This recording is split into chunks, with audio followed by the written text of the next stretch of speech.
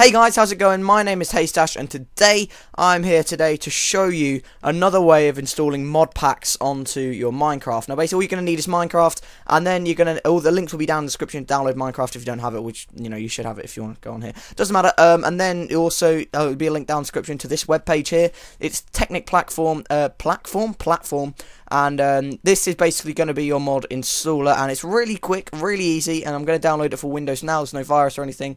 You just click download and it should pop up down the bottom left. There we are. And then as soon as it's downloaded, you click run, and start launching the Technic launcher. You have to log in with your Minecraft account. Don't worry, it's not going to take anything. It's completely safe, as far as I know anyway. So you want to type in my username, which is haystack757 from an old account, and I'm going to use, oh god, what's my password? I think it's this. Oh, the username is going to be your password. Your password? Username is going to be your password. The username is going to be your email address from your Mojang, not the actual thing that I just put in a second ago.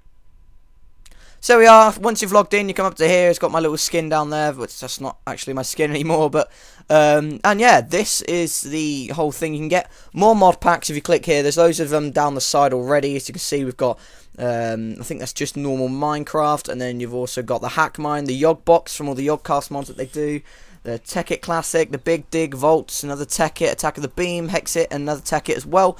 So that's like all the few mod packs, and then if you want to get more mod packs, you just click here.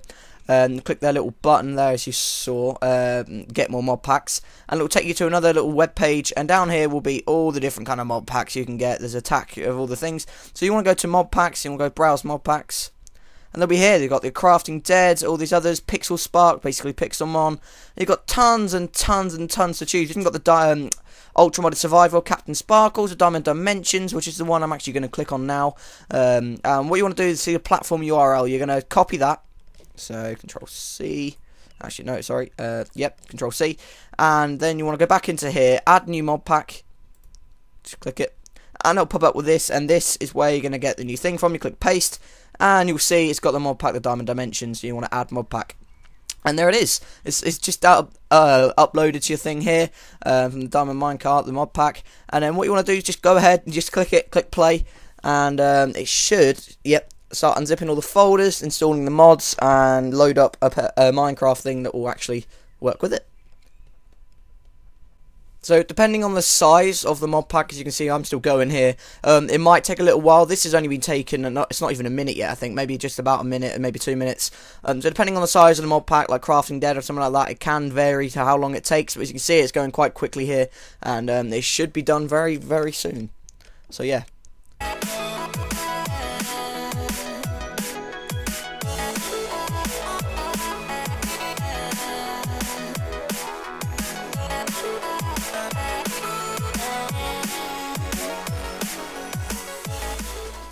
Right, so it's done, and it says FML is setting up your Minecraft environment, and it's just loading up the Diamond Dimensions in a new kind of like Minecraft window.